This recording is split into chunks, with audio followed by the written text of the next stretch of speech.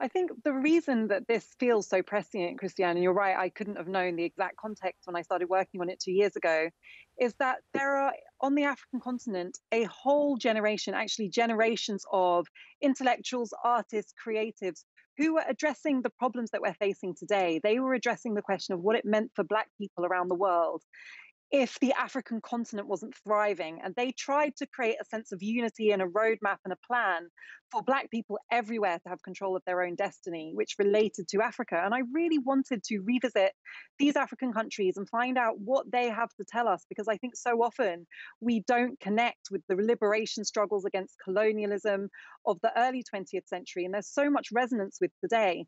Ethiopia, in particular, is a country I looked at last week, and you can view all of these on iPlayer online, as a country that never had European colonization in the same way as the rest of the African continent. And as a result, there is a cultural confidence in having their own particular type of religion, their own alphabet, even their own system of time and date that has never been influenced by Western Eurocentric norms. And I think that there's so much that we as Black people in the diaspora, as everyone who cares about racial justice, can take from the ideas and the innovation that has happened on the African continent. And I really wanted to show that in all of its richness and glory.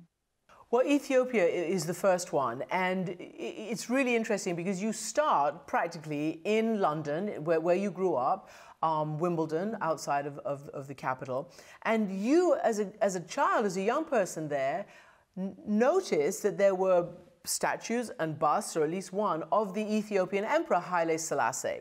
And tell me what it was doing there and how that, sort of motivated your interest. Well, it's a really fascinating story that when Haile Selassie was deposed from his reign in Ethiopia by an Italian invasion, he sought refuge with an Italian count who had this stately home in Wimbledon, where I grew up.